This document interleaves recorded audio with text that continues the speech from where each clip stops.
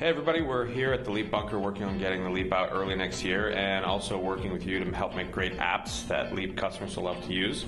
We also love all the videos you and the community have been sharing, so we want to share something we thought was cool that we've been working on. Actually, an intern started this over the summer and we've worked into something we thought was worth showing. We're calling it Block 54. It's a fun way to interact with objects in a 3D space that we think is great for Leap. In this case, we thought it was fun to knock blocks away without knocking down the tower and getting points for hitting tiles on the floor.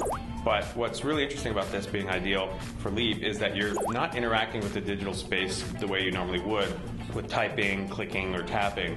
This is a really fluid, organic, and interactive environment that reacts to your hands in a totally natural way. So all your movements are recreated in a virtual 3D space, which gives you that total direct control. And also, it allows you to focus on things you really want to do, namely knocking the blocks in a way that feels natural. The environment actually responds to your hand location to rotate and zoom so that you don't even have to think about it. And we can also play with physics to make things easier or harder if we need to. So in the end, we can make it feel real, but also not real at the same time.